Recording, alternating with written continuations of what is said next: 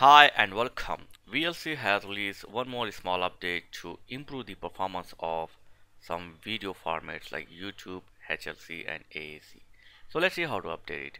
So open the VLC player in your PC. Okay.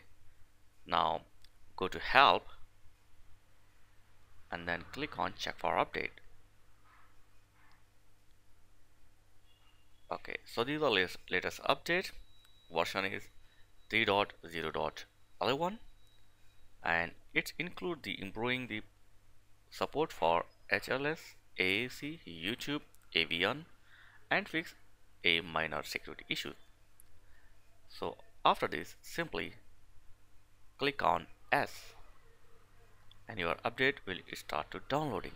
So let you download it. This is a small size update, okay?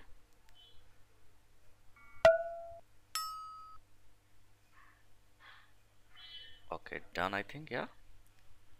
So now click on install.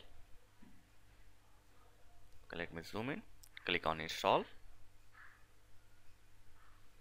Click S and click next. Here select upgrade.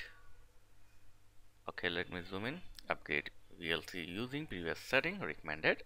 Check on this option and click next, and that's it. It will install the latest update to your VLC player.